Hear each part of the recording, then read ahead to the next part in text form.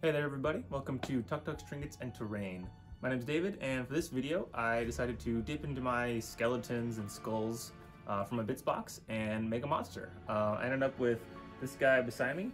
I think he turned out sufficiently creepy, so I'm pretty pleased with that. But I'm going to show you what I did and how I did it, and I hope you enjoy. So the start of this project are one of these rat skeletons. I got these at Target in their like little dollar section that's normally up front. I went with the one that was sort of standing up more, which didn't end up mattering in the long run, but the intention was there. I then trimmed off the tail, head, and both front arms because I wanted to change all of those pieces essentially. For the tail, I'm gonna use the tail of this dinosaur skeleton that I believe I got out of like an arcade machine somewhere, and I'm just gonna glue that straight onto the back just to give it a more bony looking tail instead of that long skinny rat tail. For the head, I trimmed off the ears and then used a rasp to sort of smooth it out. I ended up using the other head as well from the other skeleton to sort of give it a Etten, two-headed monster look, but then to extend them out and make sure both heads will fit. I believe these were like leftover bits from something, but similar toy. And I could just glue those onto the back of these skulls to create some necks. And then to add just a little bit of variety to the skulls, I just chopped one of the jaw bones sort of in half and then glued it open. And then after gluing the neck pieces onto the back there, and then just glued those straight onto the front of the body. This whole project I do use super glue as well as baking soda to get that sort of instant reaction. And then I wanted to add a little bit more interest to the tail, so I've got these other little dinosaur skeletons that I believe are from Walgreens, again during Halloween time. And I just clipped a couple tails off, and I'm going to glue those at the end of the main tail to give it a sort of forked trident look. And then I just leaned into that even more and added a bunch of these tails all along the spine to create just an interesting sort of ridge along its spine instead of just a long open blank area. So here's where we're at with the double head and sort of replacement tail spine section all along the back there. A little bit more of an imposing figure. But next up I wanted to work on the arms. So these skeletons are from the dollar store. They come in a garland, so they're basically all tied together and you're supposed to like hang them up. But I'm going to harvest a bunch of legs, arms, and then a single rib cage and pelvis. All these pieces will make up both arms. For one side, I thought it would be cool if the rib cage was sort of the grasping hand at the end of it. So I've cut out the sternum and I'm just bending the ribs open to give it a more claw look. And you see I've also sharpened all of the individual ribs to make it a bit more menacing. And then I'm just going to glue a couple of these leg bones in to create the forearm section. And then while that was just setting and make sure it's 100% dry, I glued a couple more leg bones together to create the upper arm. Just gluing all these pieces together on both ends as well as the middle, just to make sure they're nice and strong. Again, using baking soda here to really just make sure everything was quick and easy and secure. Now for the other side, the other arm, I wanted to use the hands here, but they're a little flat and just uninteresting. So by using an open flame and holding the hand pretty far away, I managed to sort of melt these into a more grasping claw shape. The one on screen here gets a little fat and chubby just from it melting a little too quickly. So I ended up not using this one. You can see here is better representation of what I was trying to go for. Just a little bit more in action pose.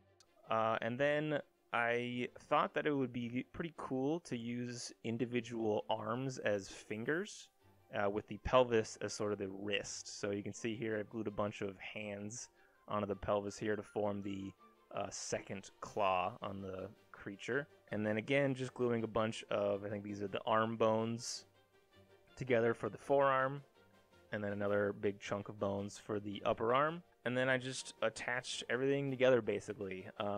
For the rib cage, you can see I've put it in a position where it'll be sort of resting on that to give it another point of contact for the base.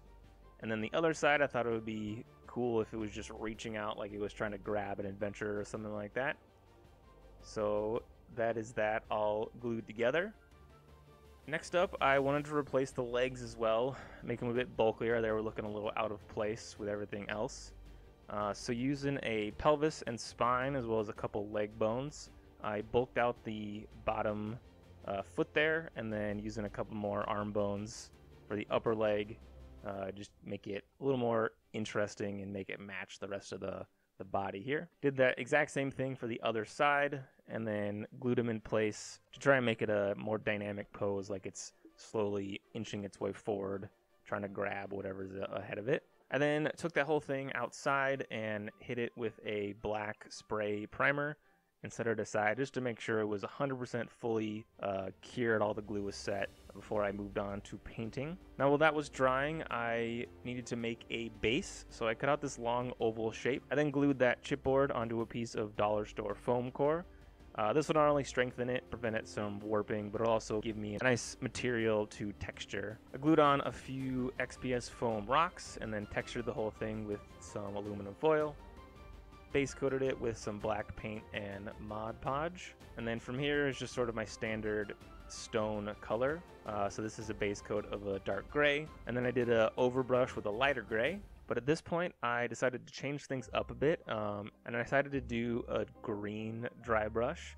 If you've seen my skull cliff video, this is exactly how I did those caves, so I thought it would be cool to match this base to those terrain pieces, since they're both skeleton skull related. You can use them together. Once the green dry brush was down, I hit the whole thing with some black wash, and then did one more final dry brush with a off-white. So after that, I went back to the skeleton itself. I'm going to paint the whole thing with I think this is technically parchment color, which is just an off-white sort of bone color. But while I'm doing this, I just want to remind you to please hit the subscribe button if you're interested in seeing future videos. I post crafting videos every other Friday. Hit the like button if you're enjoying the video. Leave a comment with a suggestion of maybe something that I could have done differently or better, or maybe a future project that you want to see me try and tackle. And share this with your friends if you think they'd enjoy it as well. Anything you do really helps out the channel, and I do appreciate it. After my bone base coat was all dry, I did a pretty heavy wash with some Agrax Earthshade. This is my preferred method for painting bone. I find the Agrax Earthshade gives it a really nice color once it's all dry. I then did two final dry brushes, one with an ivory all over everything, and then a second with just pure white, just on the top bit, sort of a directional highlight dry brush. I then used a bright green to give the eyes some pupils, and then did just a tiny amount of dry brushing around the eye socket to give it a nice source lighting and make it look like it was glowing, which also adds a nice pop of color to the otherwise sort of white and brown color scheme that we've got going on. So he was all ready to go onto the base, but to give the base a little more interest, I painted up a few extra bones left over, the exact same way that I had the main piece. And then I also glued down some of those red grass tufts that I used on my skull caves as well. Again, just to have both sort of terrain pieces match. Once all that was dry, it was just a simple matter of gluing the monster to his base, and this is all done. I really like monster project like this where I can just sort of go wild. I don't have a plan and just use whatever I've got lying around. I'm really happy with how this turned out. I think it's super intimidating, especially considering its size next to a regular D&D sort of player character mini.